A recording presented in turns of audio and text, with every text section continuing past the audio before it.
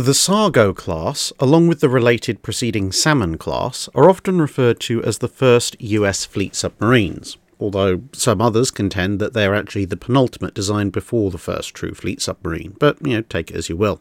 In any case, Seawolf was the last of the class, laid down at the end of September 1938 and launched in mid-August 1939 from the Portsmouth Navy Yard in Maine, and commissioned at the end of the same year. Since the US wasn't yet involved directly in World War II, the submarine spent the first months of 1940 conducting a shakedown cruise off the US East Coast, before being assigned to the Pacific Fleet and based in San Diego. By autumn of 1941, though, she and a number of other new submarines were dispatched to the Asiatic Fleet, then based in the Philippines, in an effort to reinforce US formations in the area as tensions with Japan were increasing. This meant that she was on frontline duty from day one when Japan opened the Pacific campaign with the attack on Pearl Harbor, along with multiple attacks across Southeast Asia. Able to get out to sea before Japanese air attack could get her in port, Seawolf immediately began hunting. Unfortunately, as a modern submarine, only about a year in commission, she was armed with the latest and greatest in US underwater weaponry, the Mark 14 torpedo. So when she ran into the seaplane carrier Sanyo Maru less than a week into the war, the torpedo that hit the ship didn't explode. As the campaign above her was rapidly turning into a disaster, Seawolf punctuated the expenditure of Mark 14s with a supply run to US forces on Corregidor before being forced to drop back to the Dutch East Indies. More Japanese transports were attacked, but still the torpedoes generally refused to do their job. On occasion, though, one would explode, at least to some degree or another. The most notable during this period was when she came across the small cruiser Naka, which was leading the Christmas Island invasion fleet. After the expenditure of 6 more torpedoes, one finally agreed that it would both hit and explode, damaging the 5,000-ton cruiser enough to send her back to Japan for a year of repairs.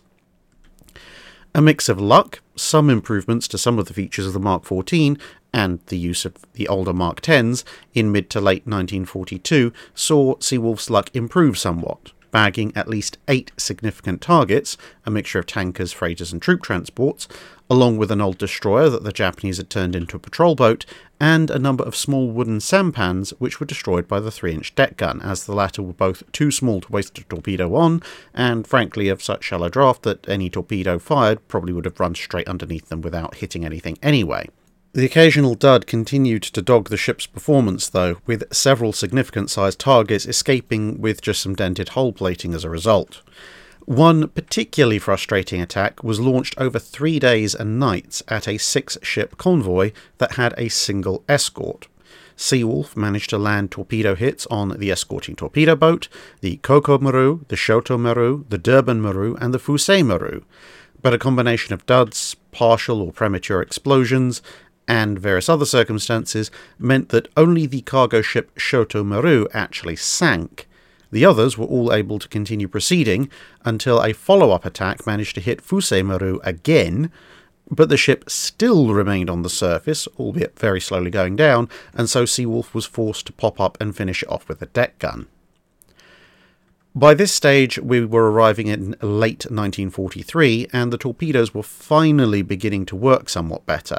This allowed Seawolf to pick off 2 more targets before a quick refit, and then she arrived back on station at the start of 1944, where she bagged another 4 ships in quick succession before heading back to the continental United States for a much more significant overhaul. Now that newer and more capable submarines were now operating in large numbers, Seawolf was switched to other duties for a time, conducting beach reconnaissance and carrying out what would today be called a Special Forces landing operation, along with a few resupply missions to various pockets of already landed troops.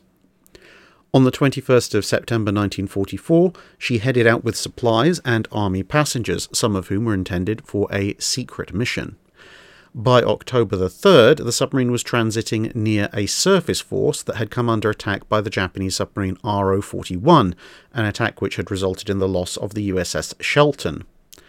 This occurred in an area that was otherwise designated as a safe lane for friendly submarines, and so all known friendly subs in the area were ordered to signal their positions via radio.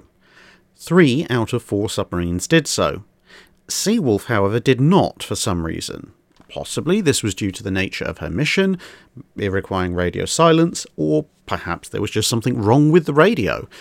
In either case, shortly thereafter, a search aircraft from the escort carrier USS Midway, which would later become the St. Lo so that the name could be reused on the much larger fleet carrier, spotted a submarine that was in the process of diving, and despite the area's status as a safe area, the aircraft launched a bombing run and dropped a dive marker. The escort destroyer Richard M. Rowell then showed up and located the submarine with sonar. The contact made no apparent moves to attack and sent out a series of Morse code pulses, possibly further backing the idea that the other communication methods were otherwise inoperable. But aboard Rowell, the pulses didn't seem to match any known recognition signal in their book, and so concluding that this was some weird attempt at jamming their sonar, they attacked. 2 salvos of Hedgehog mortar rounds later, and there was a series of explosions and debris.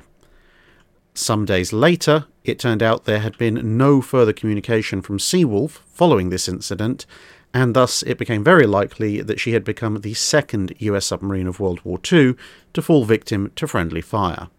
That's it for this video. Thanks for watching. If you have a comment or suggestion for a ship to review, let us know in the comments below. Don't forget to comment on the pinned post for dry dock questions.